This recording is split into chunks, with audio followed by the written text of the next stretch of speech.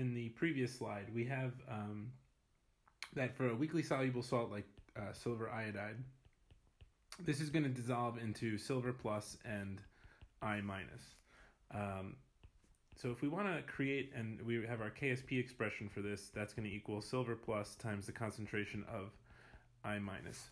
So as we normally do with these problems, the first thing we go to is an ice table to help us figure out how to account for the stoichiometry. So for example, in this problem, if we were to create an ice table, the two entries we would have would be silver plus and I minus at the top. And then we would have I, C, and E. And then our concentration initially, so when we first, So when we first dissolve the silver, we're going to start with 0 molar and 0 molar, right? We're going to put the silver iodide into the solution, and at that point it hasn't dissolved. Then we're going to start to get a little bit of that in solution. And again, we're going to pull from the stoichiometry. So in this case, the stoichiometry here is 1 and 1. So we put plus 1x and plus 1x. We get that directly from the stoichiometry. So that means that at equilibrium, we're going to have x and x. So already you can see that the setup of this is going to be that KSP is going to equal x squared at equilibrium. So now, using this equation, we can either go from the solubility, if we know that, which is going to be equal to the concentration of the ions, or at equilibrium, then we can use this to calculate the KSP. So we can go from solubility, given the concentration of the ions, which is going to be x, to the KSP.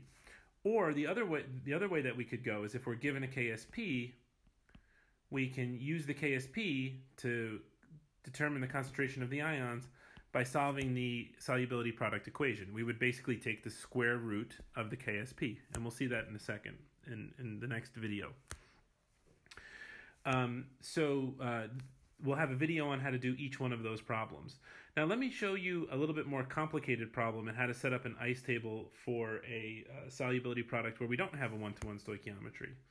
So if, for example, we were to have calcium phosphate, and that dissolves, calcium phosphate is 3 calciums and 2 phosphates. So when this dissolves, we're going to get 3 calcium 2 plus aqueous plus 2 PO4 3 minus aqueous in solution.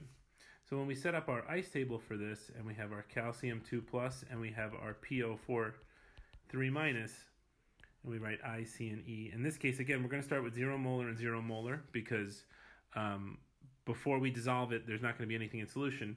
Now, from the change, we have to account. So we're going to get our calcium 3 plus from the stoichiometry. So this is going to be plus 3x. That comes from there. And then this is going to be plus 2x, and that comes from the stoichiometry there. So we know that for every one of the calcium 3 phosphates dissolved, we're going to get 3 of the calcium 2 plus, and we're going to get only 2 of the PO4 3 minus.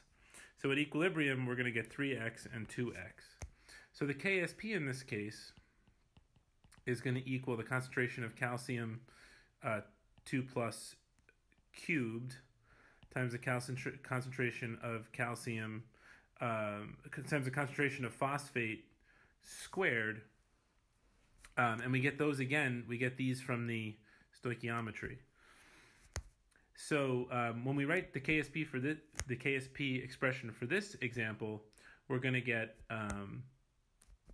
that we have KSP is equal to 3x cubed, and we're going to have 2x squared, which we can we can work this out to give us